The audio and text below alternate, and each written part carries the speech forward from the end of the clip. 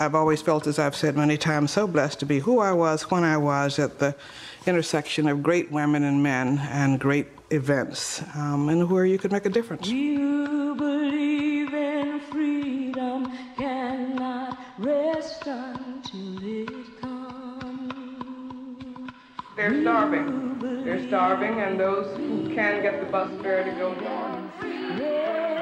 I have a dream that my poor little children will one day live in a nation where they will not be judged by the color of their skin, but by the... I decided to go out into schools and to talk to kids, to tell them not to riot and not to loot and not to jeopardize their future. And I guess a young boy about 12 looked me straight in the eye, which I never forgot, to tell me, "Lady, what future?" He said to me, "Lady, what future? I ain't got no future. I ain't got nothing to lose."